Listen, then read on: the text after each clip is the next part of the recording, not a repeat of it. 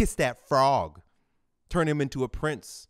Our whole culture has been Disneyfied. I think Disney has been the greatest propaganda machine to turn the sexes against one another. Women manipulate men, and men are easily manipulated. So you get a bunch of little girls walking around in princess gowns, kiss a frog. That means the man is an ugly, wet, slimy beast, not even fit to be a beast, a frog, right? Not even mammal, fucking frog. And the kiss, the sweet sugar and spice kiss, caress, and love of a woman will turn him into a prince. I mean, if you think a little deeper, it just sounds retarded, because how's he gonna learn how to be a prince when he was a frog? Is the woman gonna teach him how to be a prince? You're gonna kiss this ugly frog and he's gonna become exactly the kind of man you want. I can tell you right now, women don't know what kind of man they want.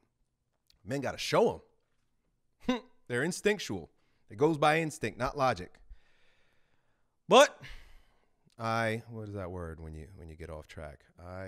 I digress. I digress quite a bit. So we're gonna get back on track here, and I'm gonna assert that it's not true. Girls are not sugar and spice and everything nice. They poop, they bleed, they fuck, they stink, they do all the things men do. There are puppy dog tails there as well. So a little bit about my experience growing up with mostly boys. I grew up, the oldest of 3 boys, and my sister was the youngest, and it was tough for her because she grew up around all boys, and she was the youngest girl, and so she's a tough girl. So she was like one of the guys. It was challenging for her, but in the neighborhood, I was the oldest boy, strongest boy. When it was time to pick teams for phys ed, I was always the captain of the football team. So I like to think of myself, especially when I was growing up, as king of the boys. And as a result, didn't have much experience with women except for mommy, my auntie, and school teachers. And so the major authority for most men, most American men, most Western men, are not fathers. They're not men. They're mommy and school teachers, because we spend the majority of our time either at home with mommy, all right? And for me, it was my auntie also, because daddy's at work, or daddy's not in the home, or daddy's in jail, or daddy's not there. People say we live in a patriarchy, but I think it's a matriarchy. I'm very convinced we live in a matriarchy. So we've got influence from mommy, and then you go to school, and something like 90% of school teachers are women. So this creates at least a sense in myself growing up, and I recognized it in me, of being addicted to the approval of women at an early age. Because, if they're your authorities, they're going to tell you how to be. And if you're not being that way, then you're a bad boy.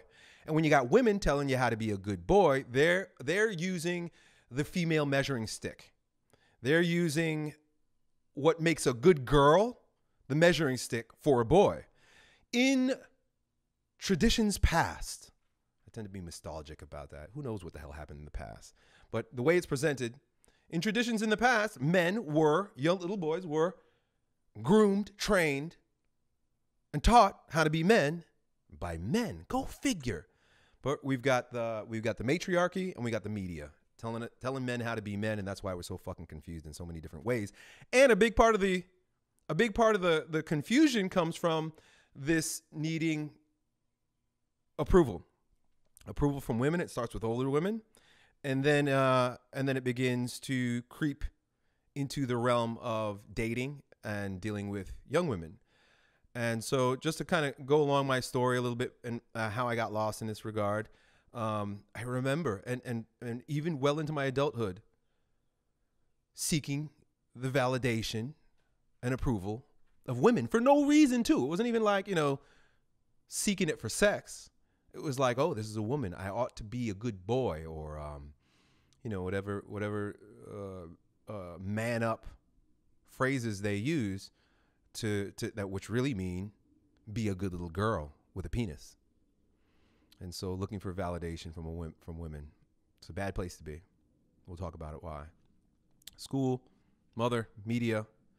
And then I have to share that I became sexual at a very young age, around the age of 13, and I became addicted to the attention of little girls.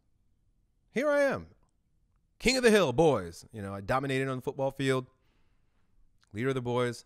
But the minute a girl came around, I melted and I got giddy and I got weird. I remember myself in like 7th and 8th grade being head over heels and like girl after girl after girl. 31 flavors. It was like I had a new crush every week. And I became very ungrounded. I was a kid. You know, I didn't know any better. But not only needing the approval, but also now needing the feels. Ooh, the emotion associated with it, right? Getting boners too as a kid.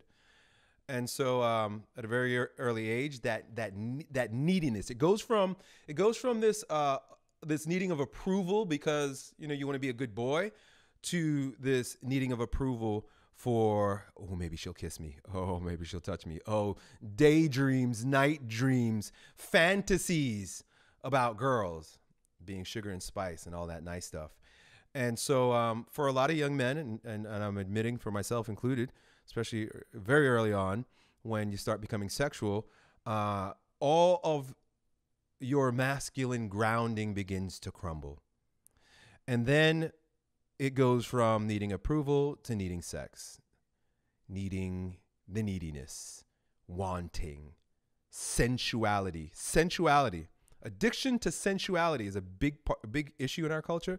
And men, we get trapped because it starts with sex, right? And if you don't have that self-possession, which I think is super critical for young men to learn, that's why I believe that promiscuity in young men is not a good idea. We'll talk to Rolo. Oh, my guest. I just let the cat out of the bag. It's this book right here. Those of you who know, you'll see. He may have some different ideas about that. Of course, other people have different ideas about that. But I don't think promiscuity in young men is a good idea. I don't think it's a good idea to be out there jizzing and juking and putting your junk inside all these women. Because among other things is easy manipulation. Because what we think is love is lust. And it's very sensual. It's very physical emotion and sensuality. And just like addiction to crack, there's a physical dependence. And so there are all kinds of demons begin to arise, jealousy and fear, these kinds of things. So becoming very sexual at an early age. I'm not going to go too much into my story with my wife, but I am very grateful that I met the woman that I would spend the rest of my life with. At that early age, I became addicted to her. But then my promiscuity and tendency for promiscuity began to decline. I no longer was seeking validation or sex from a lot of women because my needs were met. And that's neither here nor there. I'm not advocating for that, but I think there's a lot of benefit in my being with one woman for all these years. Saved me a whole lot of confusion and pain that I see young men going through.